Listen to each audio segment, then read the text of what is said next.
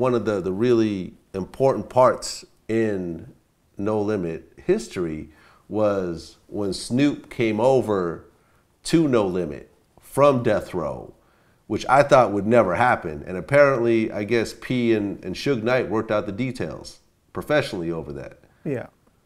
You know, because let me tell you, I've got you know, interviews we've done, stories of Suge Knight walking in Interscope offices and lifting people up over his head. I knew everybody there.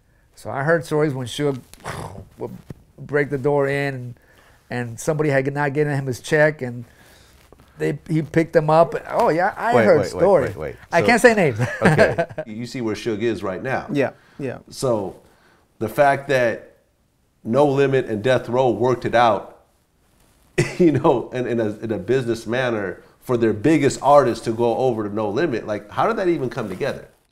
Well, like you said, I mean, it's certain people that could be leaders, and I think P is probably one of them.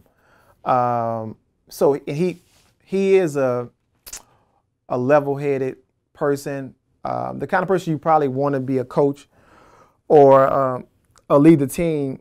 And then what I like about him the most is not materialistic, sacrifices, and then is willing to do the same thing he tell you to do. So like, let's say if he comes to the office and it's dirty, he'll sweep the office with you. So I think that makes for a good business leader. That's what I was taught from him. Some stuff I got from him too as well. So it wasn't no doubt about that. Him and Suge would probably work it out. If it could, it wouldn't. And one thing about P is he's not into like the foolishness either. He's like a straightforward, you know. So I think it's more respect there. What was it like when Snoop Dogg came over to No Limit? Now I actually like that one. That was a really good. Like Snoop is the type of dude, man. I really got love for him though. Like for real talk, because he's type of dude that he's loyal. Like if you're loyal to him, he'll do anything for you. Like that's why I kind of respect how him and Dad's corrupt. Like they still cool. Like because he got to a point where he's big. You know, he's really big, but he could have been like, I'm done. I'm going somewhere. You know, but he kept his family around, the core ones that had his back. So and that's how he is, man. We would joke a lot. He come to my house a lot, just hanging out and stuff like that. So man, real solid dude. So when that happened, it was like just added to the family. You know what I'm saying? And if you know him, you know him. He's just like that. Always trying to help, always trying to give back, you know. So much love to Snoop for that. Right. Yeah. And I think Dr. Dre was actually doing production on some of his No Limit albums, right? Yeah. Dre good people too, man. I think, you know, it's just, I think when you doing it, when it's real, you know, and Dr. Dre had a lot of input on it.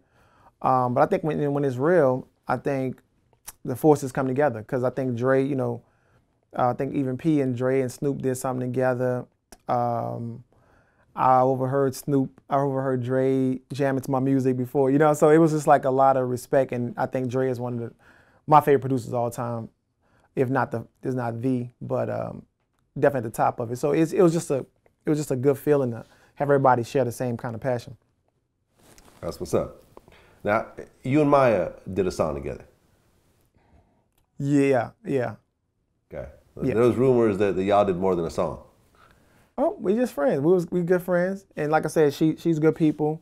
You know, in the business, it's like in the business they just throw, you know, whatever. But if you with somebody, you talking to somebody, they like, oh, you're dating, you know, whatever. But you know, she just cool people. I, you know, thought it was a good song and stuff like that, and worked together, and it was a good time.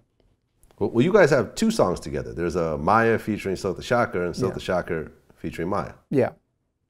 Okay, so was that like kind of like a trade? Like, I'm gonna do this for you, and then. Nah, it wasn't a trade at first. They sent me her song. I knocked it out, came out good. Did the video to it and stuff like that. And then it got so big and stuff like that. So it was like, well, why not we do another song together? And then, so I was doing my album, and then she came, knocked hers out and stuff like that. So it worked out. So nothing happened between y'all. Y'all just did music.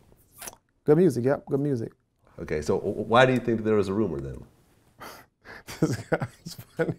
Come on, Vlad. You know rumors, they gonna come from, look, anybody see a guy and a girl together, it's gonna be some rumors. You know, so you know how that is.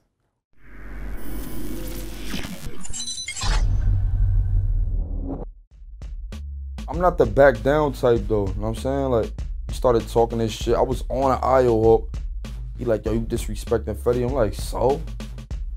One of them niggas smacked, one of them niggas smacked me with the gun from the back. The challenges we faced from Houston, from Texas in hip hop, man, I ain't worried about Slim G's, Iggy's, Azalea, man, I ain't worried about none of that, man. We got our own world going on of things that's way more crucial to us and to our Texas hip hop culture